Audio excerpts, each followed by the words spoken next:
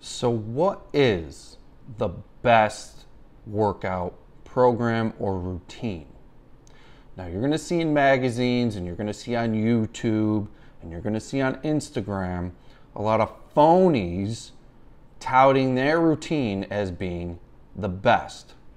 But the truth is, it is only the best for them. If you take one workout routine and you have 100 individuals do the same exact routine, you are going to see a tremendous amount of variation between the results. One, mainly due to genetic predispositions which influence how well you respond to exercise. And two, because of individual variation in an ability to adapt and recover from the training. A particular Instagram influencer's workout might be too much for a huge amount of the individuals participating in it. In many cases, it's never too little. What we need to worry about is overtraining.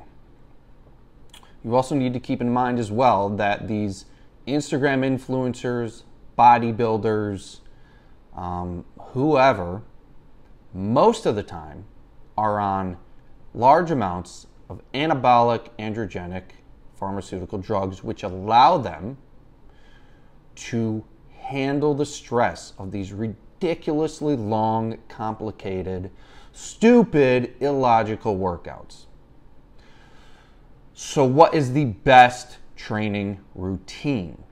It is one that effectively fatigues, works, and stimulates all of the major muscle groups in your body with a volume and frequency that you particularly can adapt to and recover from.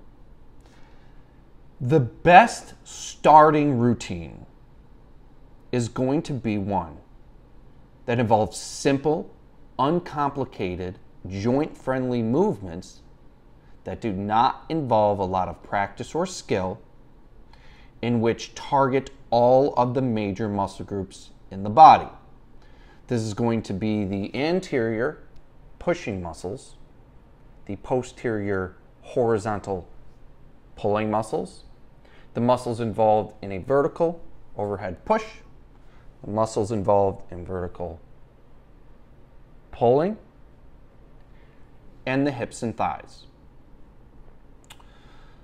That is a good basis, but that does not mean that using just these 5 simple movements to start is going to be optimal. You want to start with these 5 basic movements which address all the major muscle groups, and then you want to add other movements to increase relative involvement of other muscle groups, such as, on top of those 5 movements, you're going to want direct work for the hamstrings, such as a stiff-legged deadlift or a knee flexion hamstring curl exercise. You're likely also going to want an exercise that provides direct work for the knee flexors or the quads, which is going to be a knee extension exercise. Continuing on with the lower body, you're absolutely going to want an exercise that addresses the calves, any kind of heel raise. So now we're left with 8 exercises. We've got 4 for the lower body, 4 for the upper body. Although there are a couple of exercises you're definitely going to want to include in your upper body, such as direct work for the trunk muscles, including an abdominal or torso flexion exercise, also a lower back extension exercise, in many cases, especially if you have lower back pain. Many people also will see additional benefit, many, not all, not most, but many, will see additional benefit from an elbow flexion exercise in addition to their upper body training, and an elbow extension. Whichever kind of triceps extension, elbow extension exercise you use is pretty much up to you. Whatever kind of biceps curl or elbow flexion exercise you use is also completely up to you.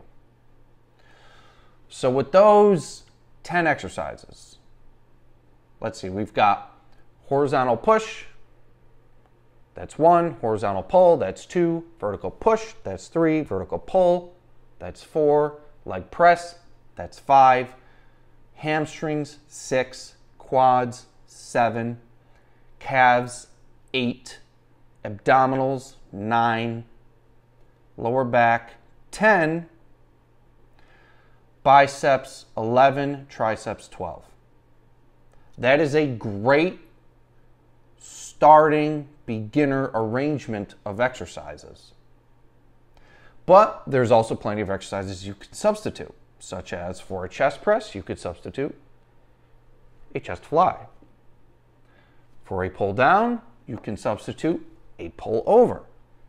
For an overhead press, you can substitute a lateral shoulder raise. There are plenty of variations of row. There are plenty of variations of abdominal exercises. For a leg press, you could substitute a squat. You could substitute a lunge, a split squat, a deadlift. So you start with the basics, those 12 exercises, and then you make adjustments based on your individual ability to recover and adapt and preference. For instance, no matter what you choose, whether it's a pull down, a chin up, a pull over, direct work for the latissimus muscle group, the results at the end of the day are going to be relatively the same. That's why a lot of people are looking for what is the best exercise for the lats, the best exercise for the chest. At the end of the day, it doesn't really matter. It's not going to make any noticeable difference which exercise you choose that addresses the muscle group. So it comes down to preference. The volume and frequency of this training. It must be a volume and frequency that you can recover from and adapt to. Some people can do all 12 of these exercises in one workout 3 times a week, see results, and feel recovered.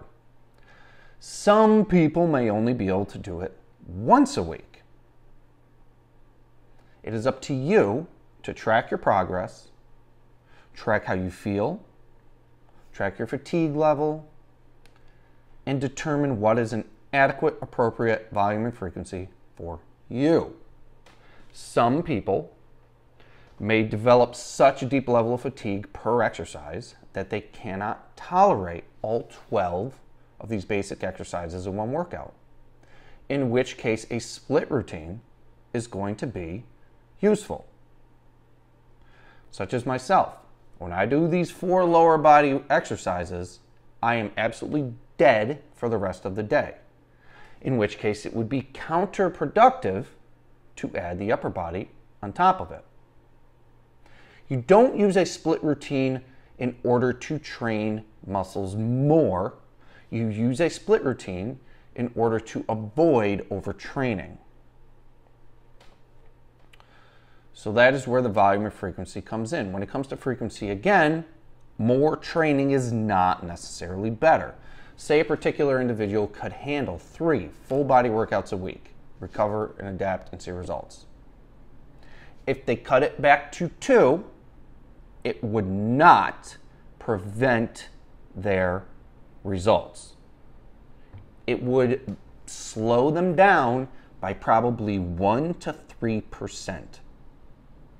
So the addition of this 3rd workout per week may accelerate you reaching your genetic potential about 1 to 3% faster. And that's it. So you need to determine whether or not it is worth the trip to the gym, the expenses in, gas, or just worth the investment, financially, time investment, to making that 3rd workout a week for a 1 to 3% additional benefit. That's what research shows when training to failure. That's about the additional benefit you get. So what is the best workout?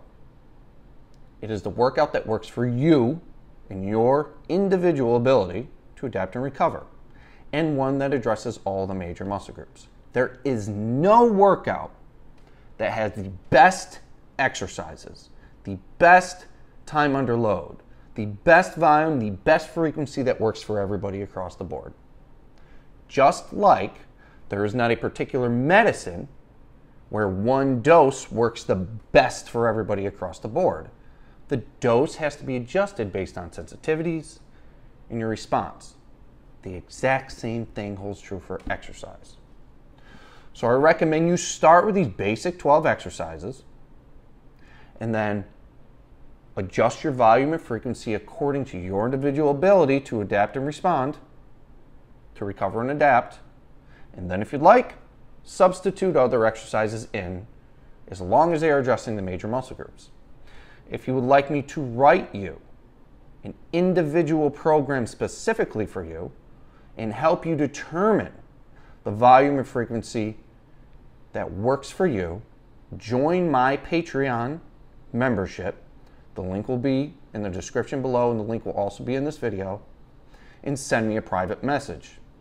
If you would like personal weekly coaching and really get into the detail of this and dial it in so you have the absolute best approach possible, email me for individual coaching.